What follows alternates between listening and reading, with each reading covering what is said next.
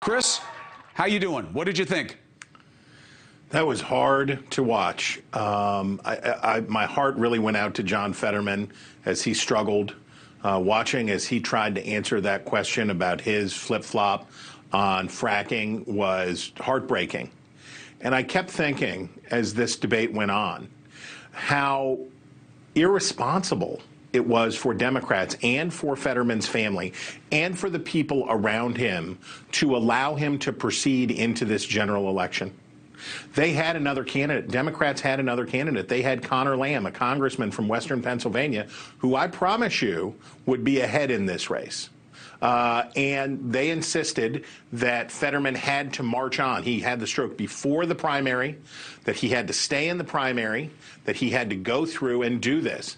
And what made it even sadder for me was that the argument behind Fetterman's whole candidacy was that Connor Lamb was too moderate, too squishy, not going to stand up for hardcore progressive principles.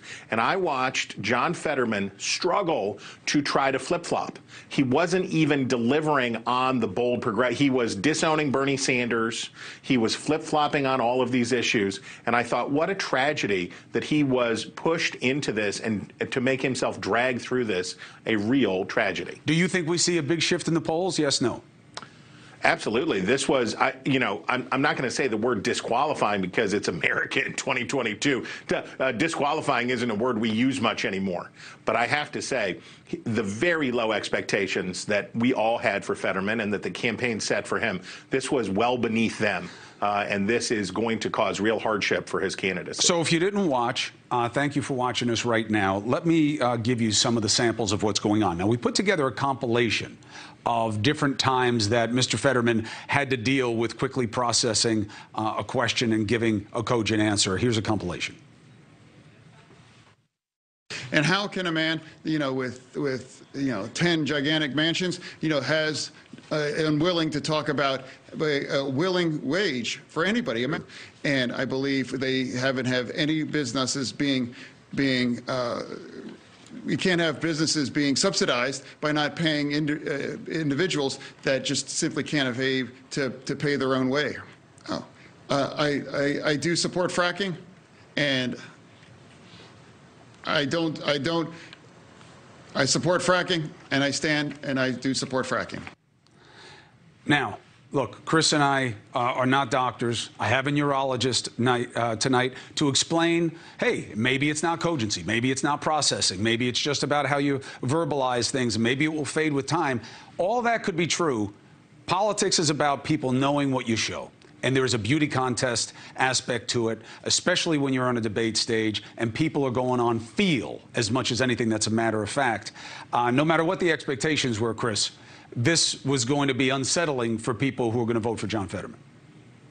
Yeah, and the problem for Democrats in Pennsylvania, they're way ahead in the gubernatorial contest because Republicans have picked a extreme fringe candidate in Doug Mastriano. Right. So you've got a gubernatorial race where the Democrats are 10 points ahead, more that the bottom is falling out from Mastriano. So Fetterman has the wind at his back. He's in everything should be lining up for him. And we saw the numbers that he had throughout the race. It doesn't matter what the degree of cognitive impairment is for Fetterman. What matters is, can Pennsylvanians picture him being in the United States Senate and being a strong advocate for their Commonwealth? That's what matters. Can these voters say, I feel good about this, that he's going to go down there? Frankly, the feeling that I got watching this was, this is not a position this human being should be forced to be in. This is the wrong thing, and Democrats have done the wrong thing, both for their parties. But I hate to make this so emotional, not just for their party and for their chances in this election, but for that person I saw on the stage, for his family. This is the wrong thing for them. Hey, thank you for watching. Please go to newsnationnow.com, newsnationnow.com, and you can find News Nation on your television provider. And don't forget to click the red subscribe button down below. Then you will get more of News Nation's fact-driven coverage.